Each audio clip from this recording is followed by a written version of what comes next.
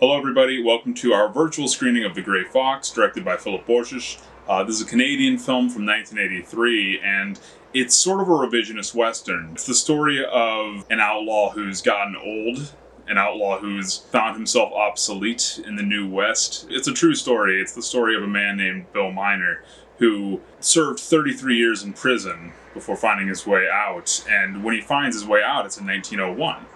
Suddenly, the world is different. The stagecoaches he used to rob don't really run as much anymore. So the movie's really about him finding his place in that new world. A lot of lesser biographical movies would probably focus on his whole life story. But this one, because it's so meditative and it's so rich and it's so poetic, tells the story of what happens after, what happens near the end of his life.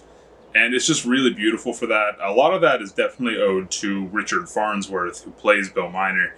A lot of, if you've seen a lot of Westerns, you know that these outlaws are, they're not really reputable characters. A lot of them are violent, a lot of them are vicious and ruthless. And Bill Miner, as played by Richard Farnsworth, isn't. He's a compassionate, nuanced, sympathetic figure. His love story, especially in this movie with the photographer, is really, really cool. It's really just gentle and sweet. And again, it's not the kind of thing you would expect with a movie about a train robber. But that's what makes it special. That's what makes it really, really cool. It's just a really meditative, really unique, and really tranquil sort of movie. But it's got a lot of action. It's got a lot of excitement, a lot of Western thrills. So hope you guys check it out. In the meantime, we have a lot of other great movies in our virtual screening room at this moment.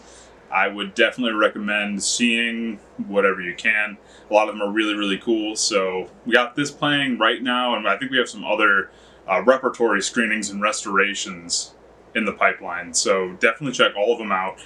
This movie is a very rare treat, and it's really great that it was restored earlier this year. So I hope you guys take a chance to watch it, and we'll see you next time. Thank you.